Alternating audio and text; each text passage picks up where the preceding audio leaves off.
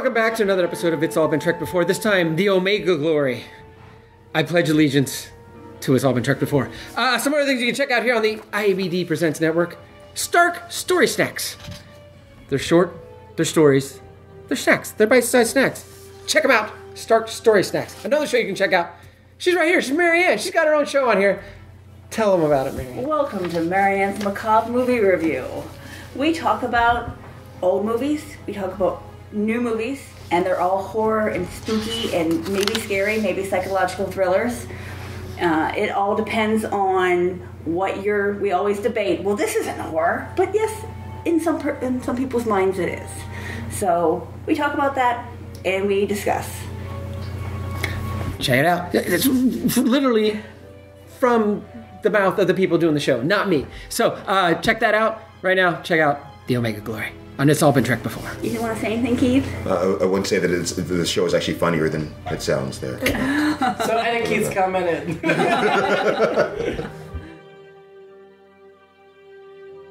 Welcome out to another episode of It's All Been Trekked Before.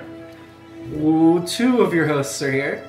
This is Steven. This is Jimmy-Jerome, and we're it for you tonight, so deal with it. Yeah. Sorry. I'm not sorry. Well, I mean, yeah, it would be nice to get some other opinions in here. But we're going to do our best for you. We're talking the Omega Glory. Yeah, and my memory of this was that I loved it when I first saw it, and then I didn't like it the rest of my life. And I rediscovered, as we'll get into, why I might have thought I really hated it. But the episode's a lot better and a lot more interesting than I remembered.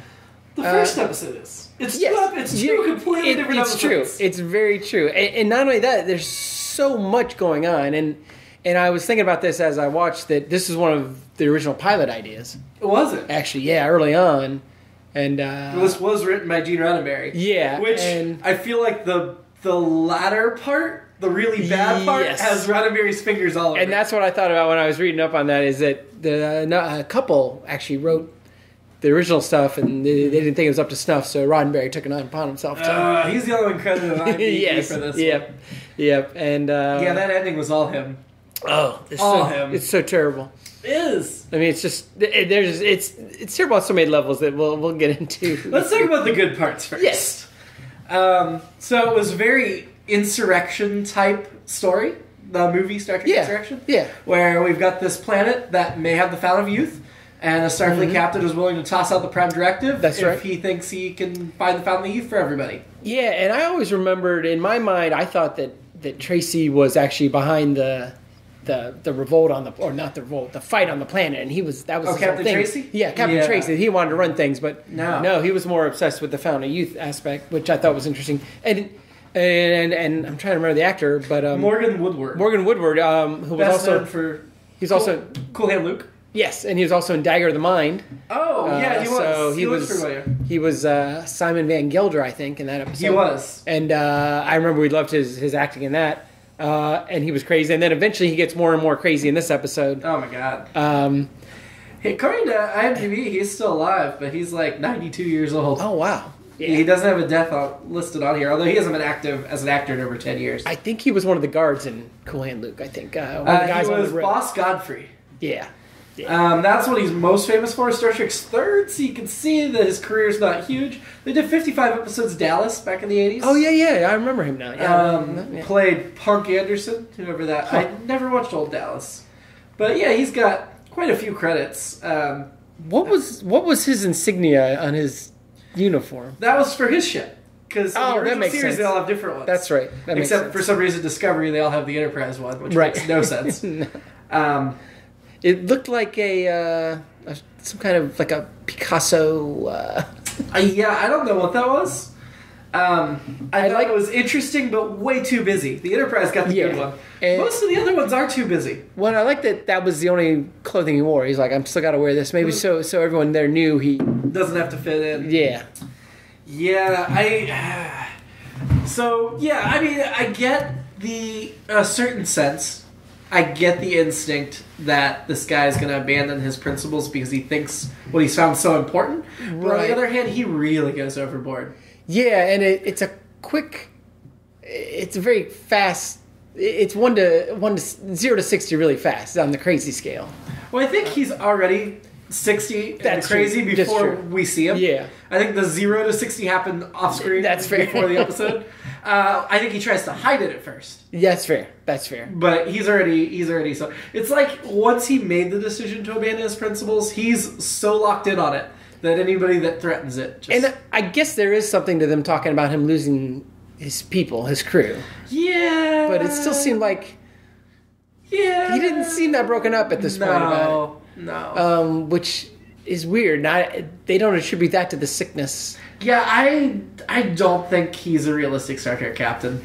I could see some other character, but to rise to the rank of captain of a starship... It didn't make sense. No. It didn't make sense. And I'm trying to remember if Kirk says he knew him at the beginning. Probably. I thought it... And there's only 12 Constitution-class starships. Well, and Clearly his was a Constitution-class. Well, and I was thinking about how many crazy starship captains we end up having. I mean... Well, after this, then I institute a mental fitness evaluation. Well... which we could really use in the White House right now.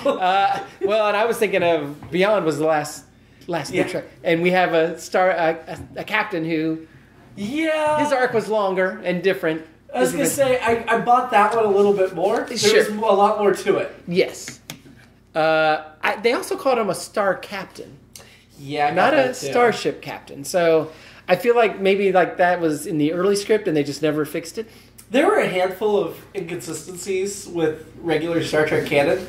Like, not to jump ahead, but Spock, like, controlling the woman with his eyes. Yeah. You mean where Spock used the Force? Yeah. It reminded me of the recent episode where he, like, was sending telepathic signals through the wall. Mm-hmm. But it's not like a power he uses later or that we see Vulcans use later. Well, and again, I'm going to use the reference to the Force, the Star Wars, that it's mentioned often there that it works on the weak-minded. Yeah. And I thought it was telling that the person he used it on was the woman. I mean, she was closest to the communicator. Fair. But I just thought it was... I don't know if that was... She wasn't weak-minded. When they were in the cell, she was fighting just as much as... That's true. She wasn't weak. That's fair. That's fair. Sarah? I don't know. Yeah, but it was... Yeah, when that happened, it's like, okay. Why didn't he use this earlier?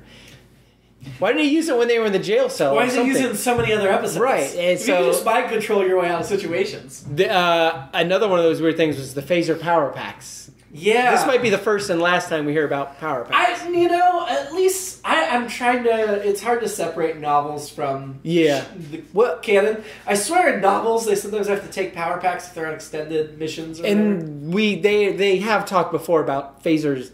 They're not everlasting. They run out of power. So yeah, that makes power sense. Packs. Especially if Captain Tracy has like held off a whole army of people with this. Right. And it's still running, but it's running down. Yeah, and that was... We can get into that when we get all the end stuff, but there's a lot of Vietnam Cold War analogies going on there and stuff. But when that phaser dies, it dies. It doesn't like get weak. It's just done. Just done. Like, just in time is of course the last moment. But So the parallels, metaphors. There's a few of those. Yeah, there was a lot going on there. So when he's talking about while we're talking about the phaser packs and them running out and him fighting off savages, it definitely plays like, a Vietnam analogy there that, we went in with all the power of the United States, we have all these things, and the Viet Cong just kept coming because they just didn't care. Mm-hmm. And in a derogatory sense, they were savages. And in a way they were. They were in the sense that they weren't as technologically advanced as us, but obviously it was their country, it was their homeland. Among the other things we can get into about Vietnam, but I thought that was definitely Roddenberry using that analogy, and then all the other Cold War stuff. When we get into the Yangs and the comms and all that stuff, so the Yangs and the comms. Setting aside for a second, I forgot how terrible the names and everything that is, but. They should have stuck with Yangs and comms because at one point they say yellows and whites. Yeah, and that really my god, that really felt wrong. So felt wrong. The yellow civilization, they called it. And I was like, I cringed bad. Yeah, and I'm trying to think: is that modern sensibilities clashing with 60s, or would that have been wrong in the 60s? I feel like it would have been. I feel like it would have been wrong any time. Yeah, maybe I'm wrong. I mean, George Takei's in the episode, but he's not in any of that part. No, a lot of Asian actors in this episode. Yeah, so that's good. So I mean, and I guess if they went from the idea of no, it still doesn't make sense because I mean, they're obviously back then there was the Yellow Menace and the Red Menace, and they're both involved. And, yeah, but it just it really that line. I don't remember that line from watching it 30 years or 40 years ago, but yeah, that's just like and. Speaking of memorable lines, though, there is one that Captain Tracy says that as soon as he started saying it, I'm like, I know that line, where he's telling Kirk, like, would you fight back? Or are you just going to stand there and let him kill you? Oh, yeah. Yeah, I was like, that's a famous line. I forgot it came from this episode. Yeah. I don't even remember what the whole thing is now. Essentially, it was if they attack, you'll fight. If they attack, you're going to fight, right? Yeah. You're not just going to roll over, despite your ideals in the Prime Directive. And so it's like, I wish I could get the exact quote. Let me see if I can find it real quick. But because it is like a very interesting quote, and it's a memorable quote, and I get that. I forgot it was Captain Tracy being crazy. Well, no, it's my thing. I mean, I know he wants the serum, but why is he so obsessed with defeating the Yangs? And is he in charge? I mean, I couldn't... Yeah, clearly he's in charge. Yeah. The Yang... Or not the Yangs, because he's with the Combs. The Combs? Yeah. Combs. Whatever. They clearly, like, saw the phase and were like, okay, you win. We're going to help you now. Right. We're your servants. Yeah. Which, you know... They're warlike people. They've been fighting the Yangs for a while. You'd think they'd be like, oh, wow, that's high tech. We're with you. He falls asleep. They steal it from him. Right. And we're done. It's not that, right. It's not that complicated. That's not what happened. No, and... Doesn't make sense. Unless they were worshiping him as a god, the way the Yangs ended up trying to worship. Yeah, exactly. Yeah, and that's the way I thought I remembered it, or I thought it was something along those lines. And I like you said, I guess he was in charge, but... I forgot that the Yangs stood for Yang. Okay, so let's talk about it. Look, you can do an alternate Earth history episode. Just don't have it come out of nowhere on an alien planet that everything lines up exactly. And I thought... Even the names and the documents? Yeah. And the flag? It was just so... That just makes no sense whatsoever. And Spock even says it's almost impossible that this could have happened. It's like, yeah. And I know what they're saying is they think Tracy... brought that stuff. No, Tracy hadn't been there that long. Right, exactly. It was like, oh, it's the same. They had the same history as you did, but you avoided this war, and they entered in this war. The bacteriological wars of the 90s. But nobody. I mean, they wrote the Constitution word for word. They had the Pledge of Allegiance word for word. Yeah, they had the United States flag. It just makes no sense. It's just such a terrible, and like it's, the episode, like I said, it had almost too much going on already, but still, the disease, the serum, the crazy disease and serum was an interesting story. It was, yeah. And it's like Roddenberry got it and was like, I don't know how to end this. I'm going to do this other thing. Yeah, I completely forgot about all that, and then I love the way that I actually like that. They introduced this concept of like, this guy's 407 years old. Yeah, so all you got to do is do if we can capture this, blah, blah, blah. And then I love the science coming out that McCoy's like, no, here's the deal. Right. They're that way because evolution and everything. Yeah, evolutionary. Like, it's not going to work for us otherwise. Which is neat. Yeah, I thought that was great. And I like the solving of the issue of, oh, no, we don't need an antidote. You've been here long enough, you're cured. Except, of course, when the security officer just beamed out the end. That's the end of the episode. I thought that too. They're like, okay, Captain, we've captured them, ready to beam up. You guys have to wait 12 hours. Yes, exactly. I thought the same thing. Like, you might want to tell them that right now before they leave too soon. And why didn't they react to Sulu? Like, oh, you're a clone. Right? Yeah, exactly. I think that's fair. Yeah, and there's that whole. While we're in the bad part of the episode, the whole part. And it's just one of those things we've talked about before where all of a sudden, it's something Roger Ebert always talked about where the episode would be over if everyone wasn't an idiot. So the whole section where Tracy all of a sudden, who has been killing all of these Yangs over the however many years he's been there, like slaughtering them with phasers, hundreds and hundreds, they kept coming. Now they're going to listen to him tell them, well, I'm not evil, Kirk and Spock, they're the evil ones, blah, blah, blah, blah. And Spock all of a sudden doesn't talk. Yeah. And they don't know what to do. The thing that really bothered me is they're like, listen for his heart. He doesn't have one. And McCoy's like, well, it's in a different place. And then they listen to Spock, and they're like, he doesn't have a heart. Spock should just say, it's right here. Yeah, exactly. Right. The episode is over, or not the episode over, but either way, that problem is solved. But it was just so... that whole part is just so hand-handed. Well, I mean, really, this episode should have been 15 minutes shorter. I know they... because that's when they solved the disease and everything. Yeah. You can spend another couple minutes tying up the Tracy, but the whole thing with where they're captured by the eggs just doesn't fit with the rest of the episode. No, it's... And so you needed to either take longer to get to the ending or make a shorter episode. I know they weren't allowed to make a shorter episode, but... Right. Yeah, the B story or the A story or whatever, once you solve the disease... Or you could have... really drawn out the mystery at the beginning. I mean, we moved over to the empty Constitution. It was creepy. That was interesting. We found the crystals. Of course, McCoy figured out quickly. He should, but there could have been more there before he got the chance to figure it out. He does say we're 96% water. I think. Yeah. Apparently, we're closer to 75%. Is what I read. But yeah, I think you're right. But maybe in space. Maybe in space They have more water. Or maybe in the future humans evolve to be more water. That's possible. They're better hydrated. Sure. Yeah, just that. Yeah, that weird turn, and it's like you said, it's so. And didn't it feel a little racist that even though the Yangs were the savages, the bad guys, they were so much more developed than the Collins that we spent most of the episode with? Yes. Yeah. Like, why? Valid question. It doesn't make sense.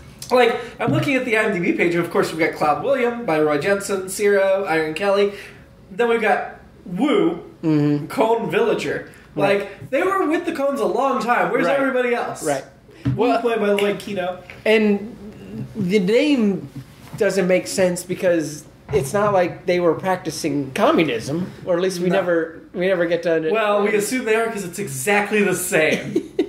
So they're Chinese. And it's an agrarian society, obviously, because they haven't evolved at all. Other than, there aren't many times I will say Insurrection did it better, but Insurrection did it better. It's not a great film, but it was better than this version. Yeah. The disease thing, there's some really interesting things here. But, I liked Insurrection. Picard fell in love with the woman, and then we had the longer discussion and the exploration of the concept a little more. Yes. Yeah, and obviously with a movie you can do that. But, sure. I thought, like I said, there was so much going on early on, and then... Yeah. It's such a disappointing and then left for turn. 15 minutes we're with the Yangs. Yeah. And reading the Declaration of Independence. Yeah. I guess that points to something we've talked about a lot before, is have there been no other great documents for Earth or anything? The Declaration and the Bible. Those are the two things. That's it. Which of course had a picture of Spock in it. Yeah. Which as the devil. Or the devil's minion or whatever. None of it just... Yeah. Again, that said, there were a lot of things I liked up until then. And like I said, with that disease, at first it feels like, this is going to be a disease of the week. But but it turned into something, a more interesting thing. I feel bad that Keith wasn't here because there was a lot of Prime Directive talk, which he would have loved. And a lot of the battle music. All sprinkled was a little bit of Star Spangled Banner. Yes. And the worst part of all that stuff at the end, maybe not the worst part, but one of the other things over there is Shatner being his Shatneriest. Oh man! At the end, and and like I said, coming back to this episode, that's all I remembered. And then, like I said, the first 40 minutes, I'm like, okay, I forgot about all that. Okay, this is nope, it's still there. The part that I did not like. And there's some weird sexism in it. I mean, the costumes, of course. Sure. Which we'll get to that in just a second. Yeah. But there was also a really odd scene where this cold woman brings McCoy food, and he's gives her a double take, oh, thank you. Yeah, and then it goes nowhere. That's all it is. It's just you're right. There could be a whole subplot there. Nope. It's just McCoy oogling her. Yeah. Ogling her. Yeah, and now we're at the fashion. I wrote down it's the the planet of the planet of women in half shirts, because no woman on the planet wore an entire shirt Again, they were lovely ladies. I'm not complaining, but Oh no, not at all. I mean, Irene Kelly. Yeah. At least she got to be a little tough. But immediately my mind's going to like Raquel Welch in some movie. I actually wrote down Raquel Welch, 10 million years BC. That's exactly that's what her the outfit was. looked like. Yep. And it was so much less than what the guys were wearing. Yep. That it just is like, that's not practical. No, it doesn't. Yeah, and the comms were all wearing these heavy. I guess the Yangs were too. Yeah. But not the women. It's weird that I guess in 1966 it makes sense. Maybe somebody would be like, Yangs? That sounds like Yankees. But nowadays, no. Nowadays, no, and I don't even think that. I don't even Yankees definitely not even a term that we throw around. If you hear Yankees now, you think of the New York Yankees. People think of baseball. No, either that or I think the racist South Civil War. Oh, well, yeah, sure. Yeah. That's the other one thing I think of. Yankee go home. Yeah, or whatever. Yeah, but... Yeah. Again, that said, I like that Sulu and Uhura were in charge. And I like that they did the same exact shot for both their scenes, essentially. Like, hey, we're going to do both these, and you guys are done. You're released. Well, I guess Sulu beamed down, but yeah. Right. Yeah. Ugh. Oh, that's the same thing I talked about. Captain's Gone Wild is a big problem in Starfleet. It sure is. They need some better mental health options or evaluations. This is why they add a counselor in the Next Generation. You gotta have somebody there to keep the captain exactly, because look at all the terrible things that happen when one of them loses it. That's why we got Troy. Aren't any crazy captains in Next Gen. A lot of the stuff I liked actually was the fighting. They didn't use stunt doubles. Yeah. It looks so much better without the stunt doubles. Kirk did a lot of... Shatner was doing a lot of shoulder rolls and jumping and all that. Judo chops. Two chops to the neck. He goes down too easy. From one judo chop from Tracy. I refuse to acknowledge and believe. I don't believe... I don't count that as canon. I like the move, though, where he hooked his feet and then... Tracy had to pull him back and flip him, and that was pretty cool. Yeah, no, I liked all their fight scenes. Actually, my alternate episode is the two of them just fighting for 15, 20 minutes in the middle, just like the battle in They Live, because I wanted that battle, that fight to keep going. And the only funny part, kind of sort of related, when Kirk's fighting the Yangs in the jail cell, and Spock gives Sarah the nerve pinch, and Kirk's like, I wish you could teach me that. He's like, I've tried. I love that moment. I wrote down Spockity, because the whole time in the jail cell, he's just throwing out one-liners. Do this, Captain. Yeah. Do this, Captain. Are you okay, Captain? Try harder, Captain. I advise you to blah, blah, blah. And man, those jail cells are weak if they could just twist the bars out. Yeah, I guess the Yangs are very strong. And then he knocks Kirk out with it for 7 hours and 8 minutes. Right. I don't know what the Starfleet concussion protocol is, because Kirk probably should have taken a couple plays off, but he was... I did have the 7 hours, 8 minutes reminds me, I did have an issue with how they were counting years and stuff, and how old are you? Well, I've seen this many years of the whatever. Well, that comes every 11 years. I'm like, so are we talking Earth years? Are we talking... What makes a year? Yeah. So, okay, maybe it's been 400 and whatever years on this planet, but maybe it's only 30 years on Earth. We don't know what the difference is. Yeah, that's a good point. I just felt like again, they Earthized everything, which feels dumb. Well, and it's that thing of, and I thought about, I wish they'd come up with stories where they landed on planets that were more advanced. Yeah. Or that were Starfleet planets. Yeah. Budget. Right. And that's why it's like, we still have this set from the Menagerie or from some Western that's swimming next door. Yeah. So, that makes sense, I guess. But all the... they reused the Enterprise sets from the beginning with the ghost ships. Yeah, and I think there's a more interesting, and there will be some, eventually we'll get to some, but more interesting middle ground than going back to Earth, the things that happen on Earth, and everything's the 1800s. A Western set, I guess is what I should say. Almost every place they land, it's, Return of the Archons, et cetera, is like a Western set that wasn't being used, so... Yeah... Not a problem with the spin-off so much. No. McCoy had a line at the end where he says, about his experience is that evil usually triumphs, unless good is very, very careful. And I like the idea that just that one acknowledgement, like, evil wins quite a bit. Yeah. The good guys don't. I don't know. Kirk wins quite a bit. He does. But yeah. But I'd like that one little nugget thrown in there. I liked all the water softener salt at the beginning. Yeah, my first thought was the salt vampire's back. I read something, and I should have followed up. I should have read again. But Galloway, who gets killed in this episode, appears in several more episodes later. The same actor, yeah. One? I saw Leslie in this episode. Yes. And the same guy who played Galloway, he's in several episodes, and that same character. In fact, he may have died in another episode when he just keeps showing up. Oh, man. As different people, but Lieutenant Galloway, David L. Ross. Yes. We're recording this in Galloway, Ohio. What a terrible namesake for this location. David Ross was also in Rocky 2, I found out. He was. Yeah. I see that. As a reporter. Although he's best known for Star Trek. Yes. Yeah. Where he did 9 episodes. Yeah, well, there you go. As Galloway, Johnson, or Guard. It looks like this may be... No, this is his last one. He's in a couple more. He's in Day of the Dove, and he's in Turnabout Intruder. Oh, that's right. But he's in Trouble Tribbles. He's in Trouble Tribbles and City on the Edge of Forever. I mean, he's got some iconic episodes in his credits. Yeah. Of course, he was first in Miri. Oh, well. So, yeah. He died in the Galileo 7 because he was in the Galileo 7. It was the transport chief in that. So okay. Yeah. Yeah, Miri, another planet, very Earth-like. No. Very Earth-like. Yeah. Because all the planets... I mean, I feel like in Next Gen, they kind of do a little retconning where they're like, yeah, this one alien race seeded all these worlds, so that's why all the races are so similar. But there's a difference between similar and exactly the same. Yeah. And speaking English and everything involved.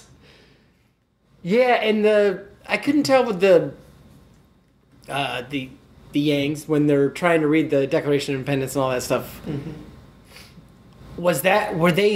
Could they just not actually read, or they were trying to say it in their language? I think they were having trouble reading. Like, they lost the ability, so they were, like, trying to sound it out in a bad way. I don't know. Yeah, so, like I said, I did not hate this episode as much as I had really anticipated. No, I think the first 2/3 of it, before they got captured by the egg, was interesting. I was into it. And then, the ending is... Yeah, I'm looking at Galloway's Memory Alpha entry. Oh, yeah. And it said he was killed on Omega 4 by Captain Ronald Tracy. Next paragraph, returning to duty in 2269. Yeah. No explanation. Just oh, man. Yeah. Do you have an alternate episode? It was the long fight. Oh, yeah. I wanted to see a 20-minute fight. Yeah, I actually really enjoyed that. I mean, that was a decent fight. I would not have enjoyed 20 minutes of it. Fight scenes, to me, I'm usually like, let's just get to the next scene. If I wanted to keep going where especially the one where they're chasing each other and all that stuff. And then Kirk, when he's got him cornered, this phaser, does a weird thing where he just kind of puts himself up against the thing behind him, puts his arms up like, hey, come over here, big boy. And it's weird because then when... I just put this together, when he finally gets Tracy down on that same scene and then the Yangs capture them, he looks at him like they got caught having sex. Yeah. He just looks like, nothing going on here. We're not doing anything. So maybe there were some homoerotic aspects there that I didn't see or that I wanted to see maybe. If it was a 20-minute fight scene, it still might have been better than where it went at the end. But see, I think... Thinking about it, I think the reason I don't care for the fight scenes in the original series are because there are no stakes whatsoever. Like, there's so many of them are like, to the death, or if the bad guy wins, he will kill Kirk. Right. And you know Kirk's not going to die. Right. So I'm just like, whatever. Yeah, it was... this is on a list of IMDb as the 20 worst Star Trek episode ever. Oh, wow. Putting all the different series together. Oh, wow. I mean, other original series episodes that make the list include The Alternative Factor, The Lights of Zetar, Who Mourns for Adonis. Oh, really? Mud's Women, the first Buds episode. Okay. Cat's Paw. Yeah. And The Children Shall Lead. Oh, yeah. And The Way to Eden. The Way to Eden ranks number 2, worst episode. Those last two might be my 2 least favorite, but those are to come in season 3. Those are going to be... I actually started from the bottom of the list. Yeah. So as we got further up, those were supposed to be worse. Okay, that makes sense than those last 2. They have The Way to Eden as the second worst episode of Star Trek of all time. Yeah. There's a next gen episode they've ranked worse, but... What is it? The Shades of Grey. Oh. Commander Riker comes down with a dangerous alien infection, and he has to relive his memories to treat it. I think I remember that one. I didn't remember that one being terrible, but maybe. We'll see. These are by Now, see, they list the IMBD rankings for each episode, but they're not in the same order this list is. Oh. So I feel like this was just a very subjective list that somebody put together. Like, Humor's for Adonis has a 7.1 rating out of 10, and they still put it on this list. So, because I don't remember Humor's for Adonis being that bad either. We didn't love it, but we didn't hate it. No, although... Trust me, some of those third... Alternative Factor has a 5.8 rating, which is way too high for that episode. Cool. Ranking. Where do we want to rank this episode? I'm thinking closer to the bottom, but I don't know. Oh, absolutely. We've had some bad ones of late. Friday's Child. Let's start there. That's about 5 or 6 that's at the bottom. Similar in terms of the planet and stuff. I might rate this one a little, just a notch above. A notch above Friday's Child? Yeah. Certainly the one section of it was better than Friday's Child. Friday's Child didn't have the lows that this had. I don't think it had the highs. It didn't have, you're right, it didn't have the highs. That's what makes it hard to rate this episode. Like, I wish we could split this episode in half. I know. Because I feel like if we just did Before They Get Captured by the Yanks, it'd be like 9 or 10, like decently high. I think it's interesting. Yeah, it's an interesting episode. I mean, I could easily rank that up. Not as high as Doomsday Machine Around Mud, but I'd say slightly below that. Yeah. Certainly better than A Piece of the Action, The Changeling. I would put it up there. But with the Yang parts, I put that down with Cat's Paw. Yeah. So we're going from like 7 or 8 on the list to the bottom of the list. Yeah, that last stretch might be the worst stretch we've watched. Yeah. So far. So, okay, so we're putting a little bit above Friday's Child. Yeah, what's next? Wolf in the Fold?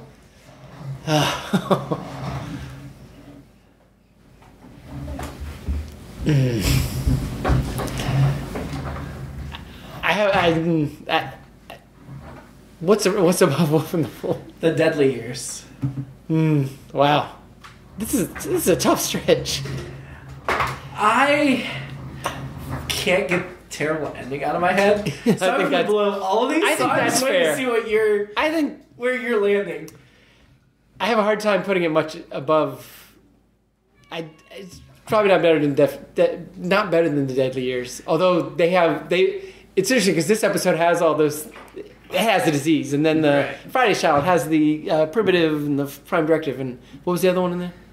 The Wolf in the Fold. Wolf in the Fold. That's right. Which is just kind of a fun episode. Yeah. I'd probably put it below Wolf in the Fold. Above Friday's Child, below Wolf in the Fold. Yeah. I'm going to go ahead and just go with you on that one because I am conflicted because of the dichotomy of how... I know, and I just remember Friday's Child the last 40 minutes us being bored. Yeah. Or 30 minutes, true. I should say, but... And okay, and we haven't talked about this at all. This episode's called The Omega Glory. Right. Why? I don't know. I mean, Omega means end, right? Well, end of civilization? And all I could think of was The Omega Man with Charles Heston. I mean, I had to go back and look at my IMDb page I've opened to see what the title was when I was ranking it. Yeah. Because I did not remember what this was called. And the planet is Omega 4. Oh. So that's why it's the Omega Glory? I mean, and I don't get why Glory is part of the title. Originally, you mentioned it was offered by a pilot, and Roddenberry had titled it The Omega Story. Oh. And McCoy hadn't been created, so there was a different ship's surgeon. Oh, yeah. But so one thing I just now thinking about it. So if the Exeter's out there and its whole crew's dead and their cabin disappeared, how come? Is that what they were sent out there to look for? I don't remember the beginning of the episode now. It was probably mentioned at the beginning. I guess it probably was, and we just. Responding to a distress signal. Okay. So Tracy could have been there that long if they were responding. That's what I'm thinking. Unless he... Yeah. But he had to be there long enough to know... To have some battle one, and stuff. yeah. Well, I mean, it could be a week. He could have got the lay of the land in a week. It takes starships a while to travel. Well, in the Omega years, he could have been there for 40 Omega years. Oh, God. Yeah, there are a lot of conveniences in this episode. I mean, there are in all fictions and a lot in Star Trek, but yeah. I mean, there's an interesting story about societies that involve similar to ours, but this was just right so much on the nose. That was what's so painful about it. It was too close. So on the nose. Too close. So on the nose. Do you want to change your woman? Who is my woman right now? Kalinda from the last episode. Oh, no. I will not. I think she's going to last until the last episode of the season. Yeah, I was all ready to go with Sarah, and then I re-looked up Kalinda, and now I think I got to stay with Kalinda. Yeah, I mean... I forgot. Sarah was no slouch. No, I liked it a lot because she could kick your butt. Yeah, yeah. And I liked her outfit, as sexist as it was. Yes, yeah. So, we'll stick with Kalinda because, yeah, she was just, I liked her a lot, too. So we down to the last 2 episodes? 2 to go? 3. We have 3 to go. Ultimate Computers next. Yeah. Kirk and a sub-scouting crew are ordered to test out an advanced artificially intelligent control system, the M5. Oh, I remember this episode. I remember that. Written by Roddenberry, DC Fontana. Well, I don't remember the episode real solid. I remember Daystrom, William Marshall. Oh, okay. And then Daystrom will come back in the next gen, the Daystrom Sphere and stuff. Or Daystrom Institute. Definitely a name that is... I mean, I'm pretty sure in this episode they're already regarding Daystrom as famous and important. I think so. But in spin-offs of 100 years later, they still mention him as like one of the giants. Like he's up there with Zephram Cochrane and yeah. So I remember Daystrom. And we'll have our whole crew back. Scotty, Sulu, Uhura, and Chekhov are all credited. All right, fine. It's been a long time. Yeah. So, Ultimate Computer next time. And then we'll have Brand Circuses after that. And then one of my favorites, Assignment Earth. Assignment Earth. I know I'm changing my girl that, so I'm going to spoil her. Yeah, I was going to say, I don't know. I can assure you. As much as I like Kalinda, I don't know if she stands up to Terry Garr. No, there's no way. No. The Isis the cat's pretty cute, too. Yes. Yes. So when she turns into a woman. Oh, that's right. I forgot all about that. Spoiler. So join us next time for the Ultimate Computer. Hopefully we'll have a few more people here. My guess is we will. Yeah. And freedom. And live long and prosper.